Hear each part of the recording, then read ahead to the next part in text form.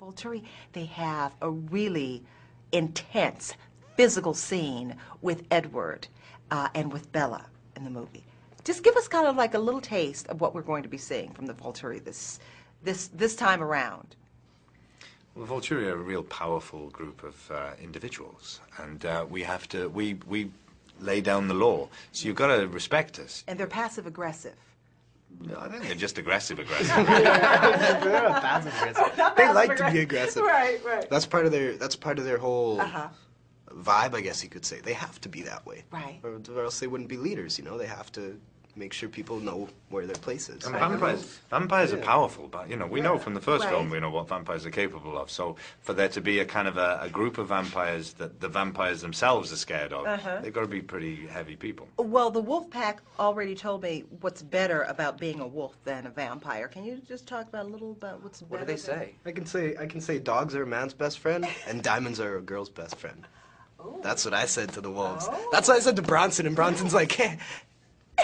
And he walked away. I was like, there you go, hard bud. to shut I was them like, up, there I you go. tell you. Oh, Okay, yeah. so what's better about them? What's more powerful about the vampire than the wolf? The tailoring is just so much more Yeah. superior. Exactly. That's why the wolves have to keep taking their tops off, because they're so disgusted with their own costumes. We get to look so great.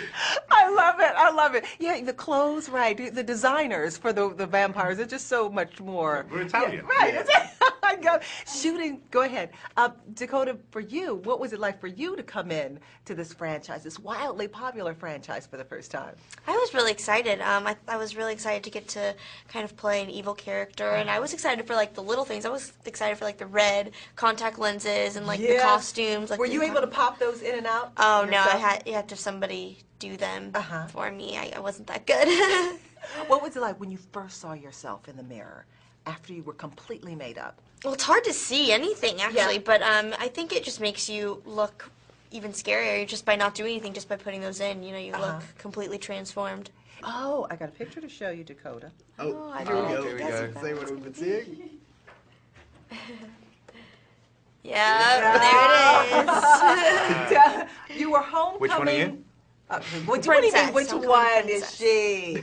You were, what was She's the the title? ones in the back. Because I'm a Judy, I can be a homecoming princess. So, Okay. yeah. That was me.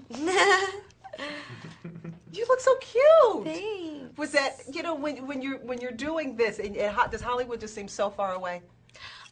Well, not so far away Oh, because yeah. they're in there in the audience taking Right. pictures, but Did you not know this was going to appear in, who in knows? the My friends were tabloids up there. They were like, there was some sketchy guy in the audience with a Right. big camera. I was like, oh, okay, well, whatever. You know, Wasn't right.